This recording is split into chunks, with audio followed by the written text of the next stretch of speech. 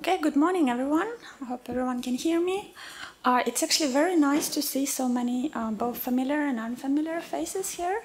So this year we have a pretty small room, but I think it's always, in our experience of a conference, it's always better to have a smaller room because people can just hear each other, we can talk, we can have a nice discussion. So it's really nice to see people. So I think we have pretty interesting program. I will only cover some program highlights for today. Tomorrow we can discuss the tomorrow program. So there's one change.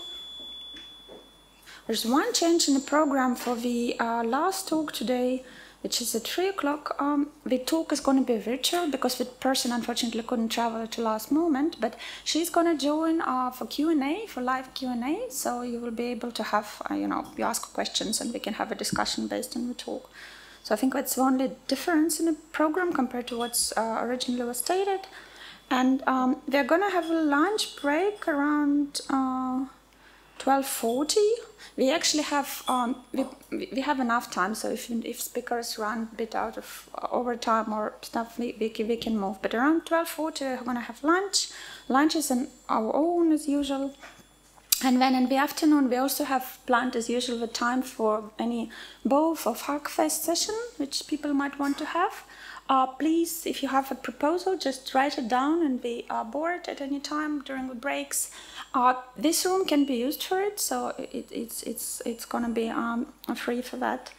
And one more thing I want to highlight from tomorrow's program is that we're going to have a landlord workshop given by Michael, and you have hopefully received the instructions for preparation. And if not, contact me or Jennifer, or Michael directly. We can send it again because you would need to install some things to make sure you can start right away. So I highly recommend the workshop. And let's see what else from practicalities.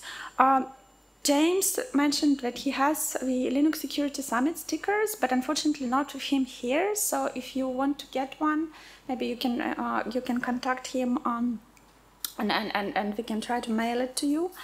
And then we also have our social media account, and there you can see it's. I'm gonna try to spell it out fully, but if you want to follow, you can find it there.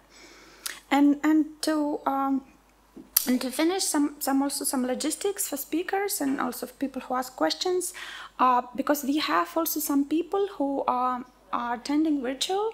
So please either ask the speaker to repeat your question, and speakers also can repeat your questions, or we're going to be passing the mic to ask. Otherwise, if you just ask in the room will hear, but the online will not. And Jennifer would be very kind to show the timings for speakers. So again, we are not super strict, so if it's as soon as you don't run half an hour over time. And the talks are going to be recorded and posted in open about 2 weeks or so after the conference. So just prepare. So with that, I think we can move to our first talk. And that's going to be given by Alexei, and it's going to be on the BPF and its intricate relation from the security.